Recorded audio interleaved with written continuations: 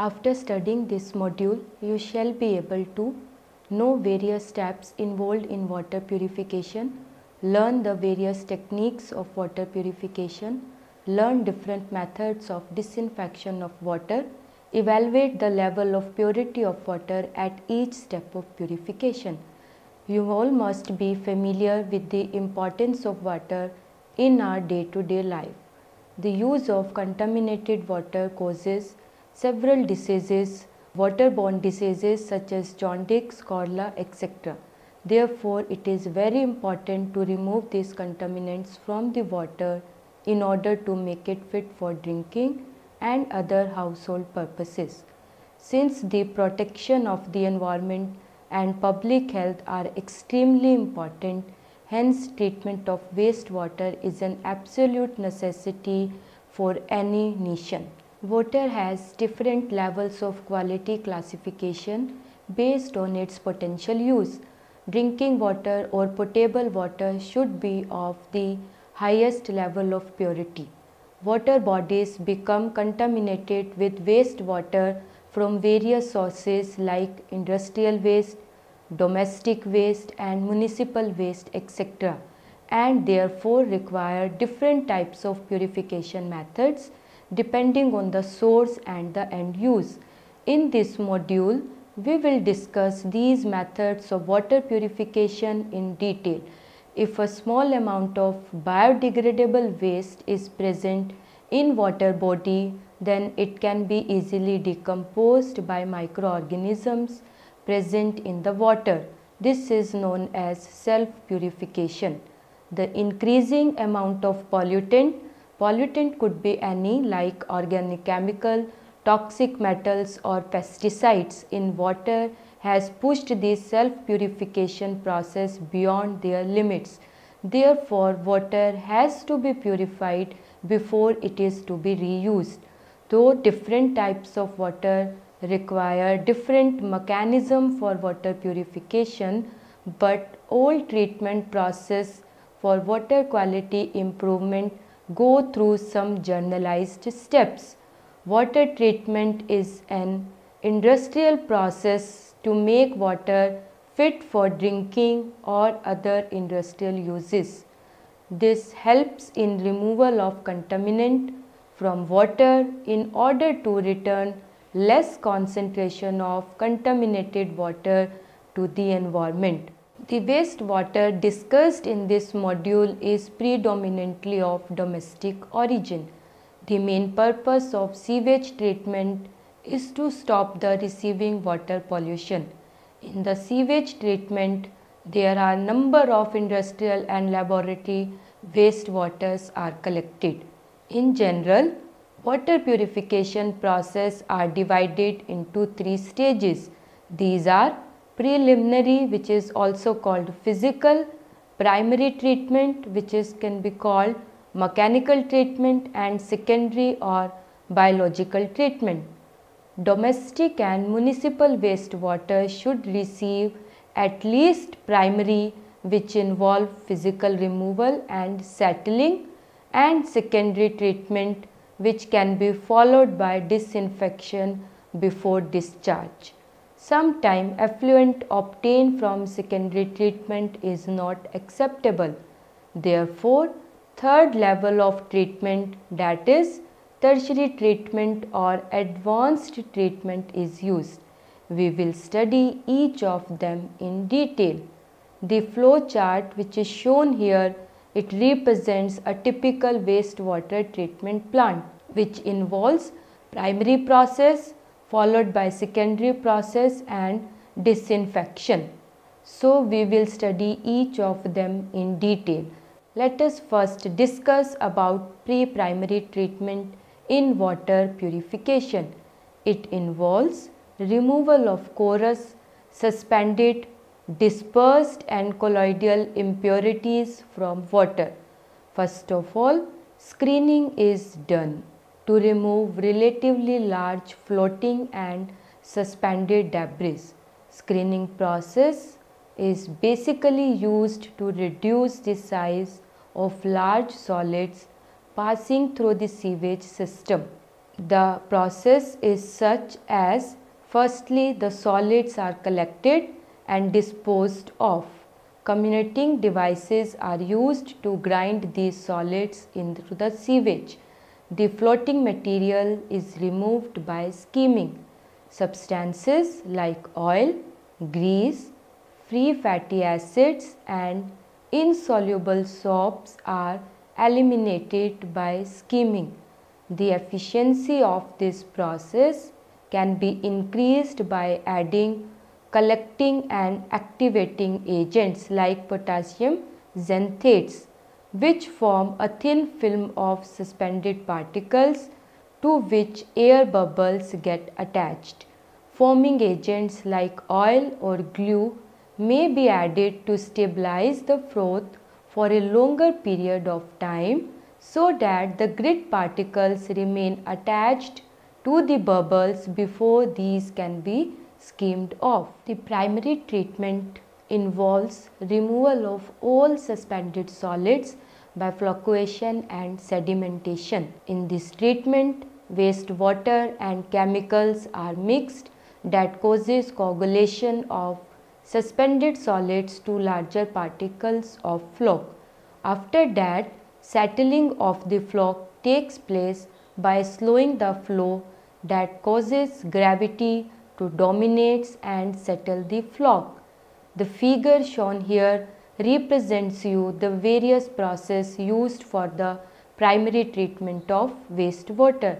These two processes, coagulation and flocculation, are interdependent processes. We will study these two now in detail. As you know, wastewater contain suspended particles and other impurities that are very small and sometimes it is not even visible. So it requires some time to settle down and then it can only be filtered. So this process of consolidation of colloidal particles terminating in precipitation of the substance and its removal from the treated water by settling or filtration is called coagulation. What happens in coagulation? In this process, the smaller particles, what do you mean by smaller particles? The particles which has size range of the order of 10 to power minus 3 to 10 to power minus 6 meter.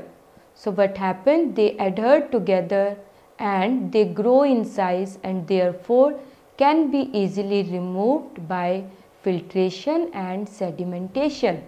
Most of colloidal particles in water, they are stable, negatively charged and therefore being same charge, they repel each other. The coagulant neutralizes that charge and allows particle to come close and larger particles are formed which now can be removed from the water very easily. The commonly used coagulant are aluminium sulfate, which is called alum, ferrous sulfate, potassium aluminium sulfate, which is commonly called potash alum, and ferric chloride, but they are used as in the dilute solution. Normally 5 to 10% of their concentration are used.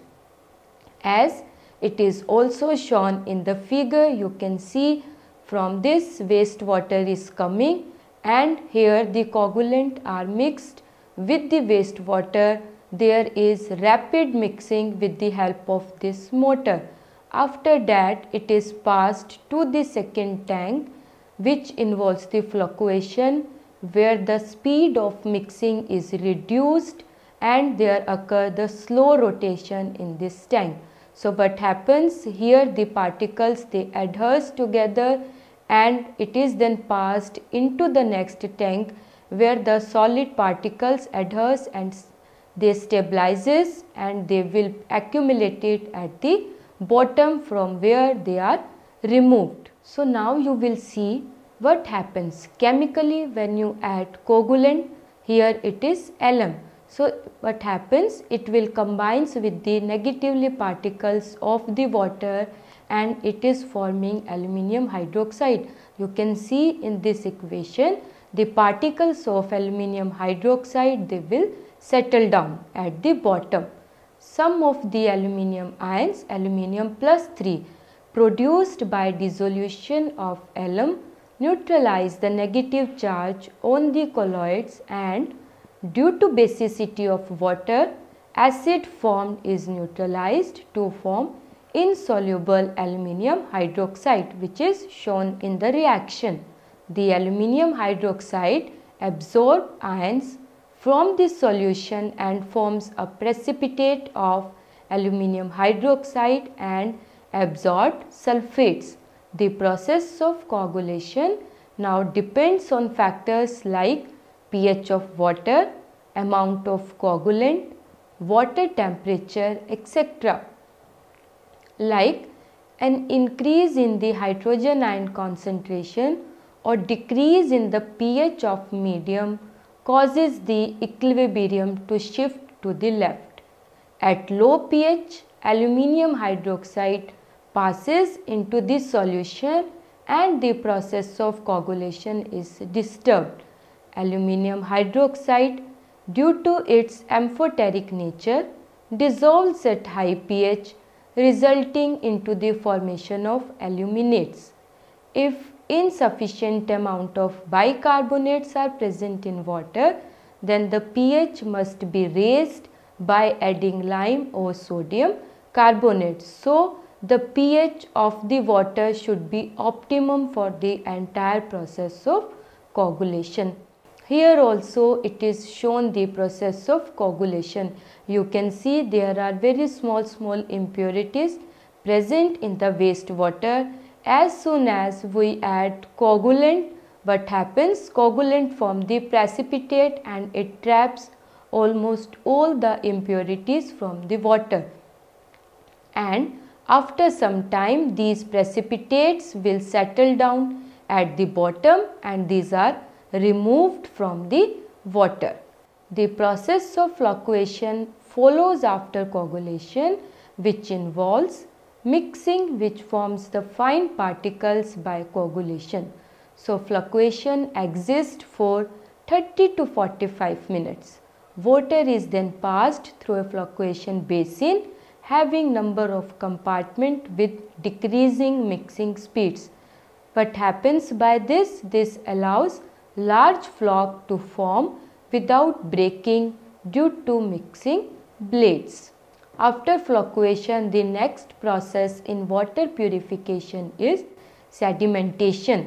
We will discuss this sedimentation process now. In sedimentation process, solid particles are allowed to settle by gravity on the bottom of the settling tanks, which are also called sedimentation tank or primary clarifiers. This process involves in reduction of the velocity of water that results the settling of suspended particles due to gravity. Tanks are used to settle sludge, but grease and oil rises and skimmed off. This also I have explained you earlier. The suspended solids, floc and other precipitates are continuously driven by the scrapers in the settling tank towards the hopper inside the base. Then the suspended solid is pumped to sludge treatment. Sedimentation, coagulation and flocculation process takes place that removes suspended particles from the water before filtration. Next process after sedimentation is the filtration, which is the last process, and it involves solids collected at the bottom of the sedimentation tanks are removed and the effluent water is filtered. The most widely used filtration unit is a rapid sand filter, which is shown in the figure. What happens here? This filter consists of a layer of sand on the top of a bed of graded gravels.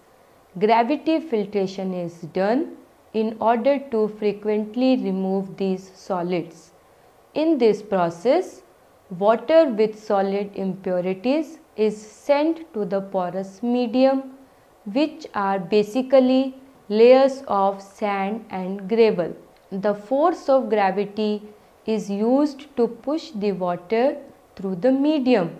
You can see the figure shown here. The water molecules, which are smaller in size, they can easily pass through the holes between sand and gravel pieces. But what happens? The solid particles, because they are bigger in size, so they get trapped into the holes and hence they are taken in the porous medium. And water which passes through the filter bottom is free from solid impurities. Like you can see the upper layer, which is the fine sand. After that you have the gravel. Depending on the water impurity, we can increase these level. You can use 2-3 different porous size gravel, like gravel 1 which is of smaller particle, smaller pore size, then 2, then 3 and so on. And after that the porous size will attract all the impurities, or the impurities cannot pass through this porous medium and they are removed. After the primary treatment, water is passed for the secondary treatment. We will now discuss about the secondary treatment. In the secondary treatment, biological content, that is animal and plant waste, soap and detergent is degraded. Aerobic biological process. Aerobic means the process which involves presence of oxygen. Aerobic biological process are used by a number of municipal plants in order to settle the sewage. The complex and hazardous organic compounds are biodegraded by microorganisms into harmless simple compounds. A sufficient quantity of dissolved oxygen is important for this process. The secondary treatment is called biological treatment, as it involves the decomposer bacteria and air. One of the hazards of this method has been that a toxic industrial chemical may enter the sewage and destroy the microorganisms and wreck the entire process for weeks. Primary treatment combined with secondary treatment can reduce the biological oxygen demand, which is called BOD, to about 90%, chemical oxygen demand, which is called COD, by 80%, total nitrogen to about 50%, and total phosphorus to about 30%. Process mainly used for secondary treatment are: number 1, trickling filter. Trickling filter, they are also called trickling biofilters, biological filters and biological trickling filters. They consist of aerobic fixed film systems made out of rocks, gravel, plastic modules, etc. Waste water is sprayed on the filter bed and trickles through the filter media. A biofilm growing on the filter material aerobically degrades organic pollutant. A trickling filter is used under aerobic conditions. In this filtration process, waste water which pre-settled is trickled over the filter. As the water passes through the pores of the filter, biomass covering results in degradation of organics present in water. It consists of circular or rectangular beds, usually 3 to 5 cm at the top and 10 to 15 cm at the base, with a depth of 1 to 3 meter.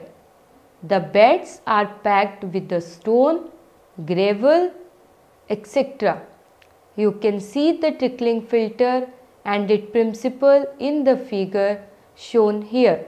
Like this, it consists of the rotating influent distributor. From here the water enters and the water continuously trickles from these, which passes through this media, and air is continuously given so that the aerobic microorganisms use this oxygen and degrade most of the organic material into the CO2, and then the pure water is collected, and what happens, the grown microorganisms, they are recycled and they are again used. The next process which can be used for the decomposition of organic waste is activated sludge process. This basically consists of microorganisms nurtured in the treatment process for breaking of organic material into carbon dioxide, water and other inorganic compounds. The figure now you can see wastewater influent, primary treatment, primary clarifier, which you have just studied earlier.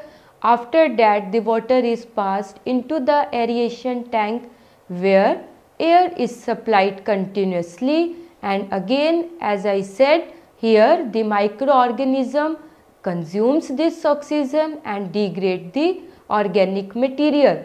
The water after this passes to the secondary clarifier and we recycle the activated sludge. Activated sludge means it still consists of live microorganisms which can be used again to degrade the organic waste.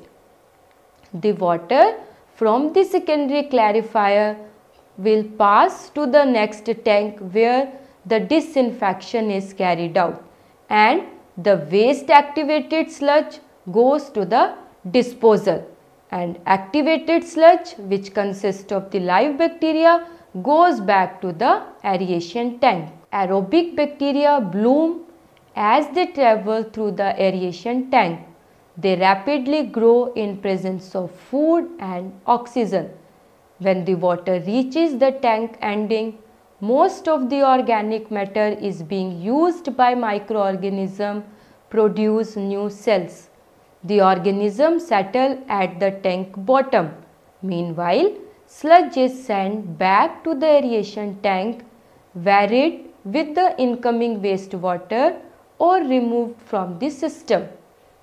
The relatively clear liquid above the sludge is supplied for further tertiary treatment. For efficient operation of this method, it is necessary that sufficient amount of activated sludge containing biologically active microorganism must be present.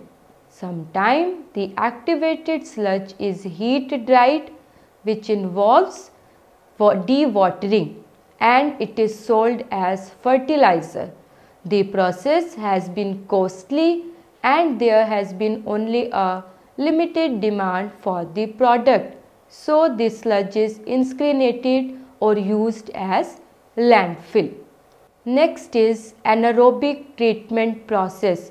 Just now you studied the aerobic treatment process, which involves oxygen, and the same we can use by anaerobic process, that is without the oxygen. In this process, anaerobic microorganisms decompose organic waste and produce biomass. This process is used in municipal wastewater treatment. Approximately 40 to 60% of organic solid is converted into methane and carbon dioxide with hydrogen, nitrogen, hydrogen sulfide and water in trace amounts. Out of this, methane, which is CH4, is the most valuable fuel. The matter left after anaerobic decomposition is chemically stable nearly odorless and has very less amount of pathogen. On comparing, it is easy to separate the suspended solid from water than the incoming sludge. Anaerobic decomposition occurs in 4 steps which are shown here. Now, we will discuss each of the process of anaerobic decomposition in detail. First, hydrolysis. In this process, complex organic molecules are hydrolyzed to soluble organic molecules using water to break the chemical bonds in the substances.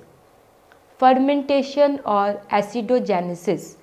The chemical decomposition of organic molecules is carried by anaerobic microorganisms like enzymes, bacteria, yeast, etc. in absence of oxygen. Then acetogenesis. Products obtained from fermentation are converted into acetate, hydrogen and carbon dioxide by acetogenic bacteria. After this, last, methanogenesis, in which methane gas is produced from acetate by methanogenic bacteria. In the figure also you can see the complex organic matter. Organic matter mainly carbohydrates, proteins, fats undergo hydrolysis.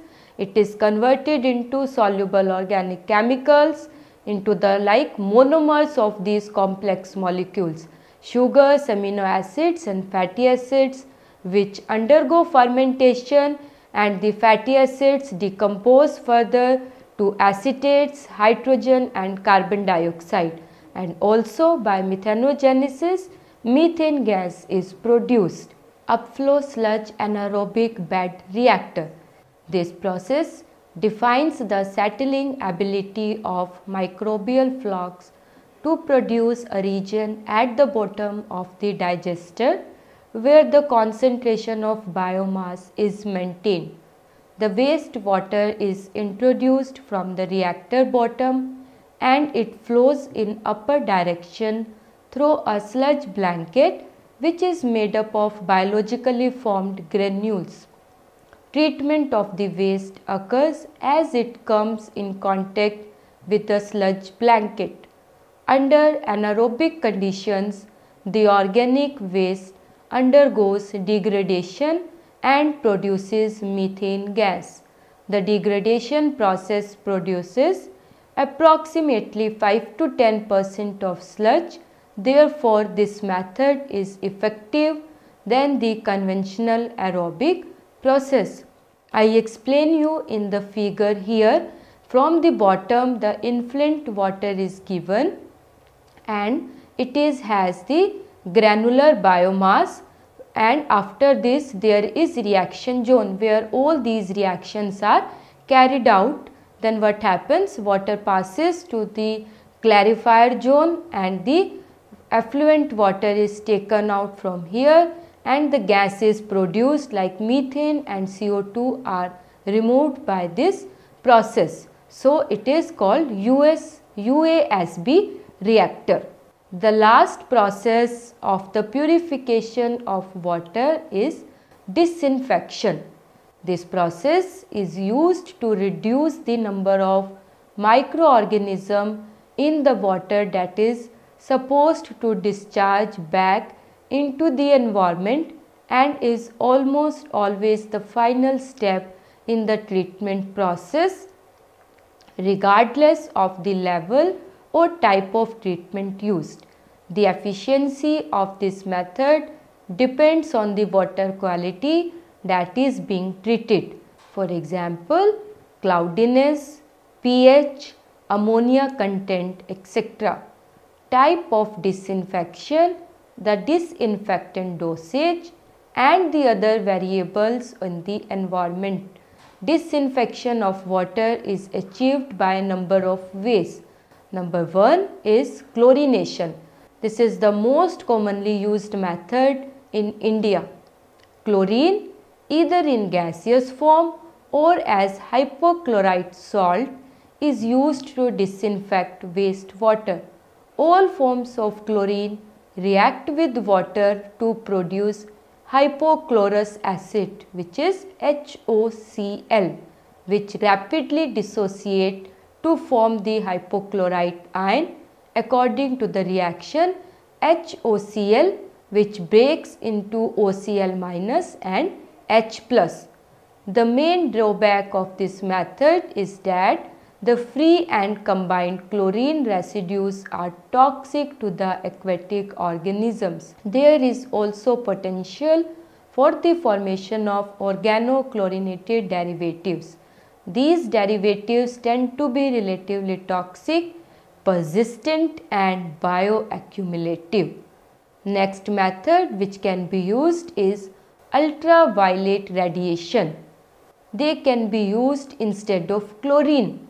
Bacteria, viruses and many other pathogens are genetically damaged by UV radiation, resulting them incapable of reproduction. But main disadvantage of this method is that it needed lamp maintenance and replacement, but it required highly treated effluent in order to ensure that the microorganisms that are targeted are not shielded from the UV radiation. Apart from this, ozonation can also be done. In this, microorganisms that contact with ozone are oxidized by unstable and reactive ozone. Ozone is supposed to be safe in use than chlorine, as it is generated at the time of need. Therefore, there is no need to store it. But the drawback of ozonation is its high cost, as equipment used to generate ozone require special operators. Let us now summarize what we have learned in this module. We have studied methods of water purification, that includes removal of suspended, dispersed and colloidal impurities from water. Water treatment is collectively the industrial scale process that make water more acceptable. The wastewater discussed in this module is predominantly of domestic origin. The main purpose of sewage treatment is to stop the receiving water pollution. In the sewage treatment, there are number of industrial and lab wastewaters are collected. The primary wastewater treatment involves the removal of suspended impurities by the series of steps, that is coagulation, flocculation, sedimentation and filtration.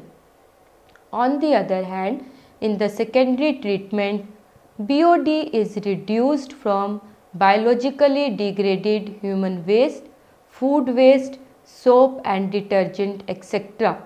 After that, municipal plant treat the sewage biologically. In this treatment process, microorganisms used to break organic matter to carbon dioxide, water and inorganic compounds are known as activated sludge. Tertiary treatment refers to removal of pathogenic microorganism by chlorination, ozonation and UV treatment, etc. A drawback of ozonation is its high cost, as equipment used to generate ozone require special operators. We have also learned about steps involved in anaerobic decomposition of microorganisms, that is hydrolysis. In this process, complex organic molecules are hydrolyzed to soluble organic molecules using water to break the chemical bonds in the substances. Fermentation or acetogenesis, the chemical decomposition of organic molecule, is carried by anaerobic microorganisms in absence of oxygen. Acetogenesis, products obtained from fermentation are converted into acetate, hydrogen and CO2 by acetogenic bacteria, and methanogenesis, where methane gas is produced from acetate by methanogenic bacteria.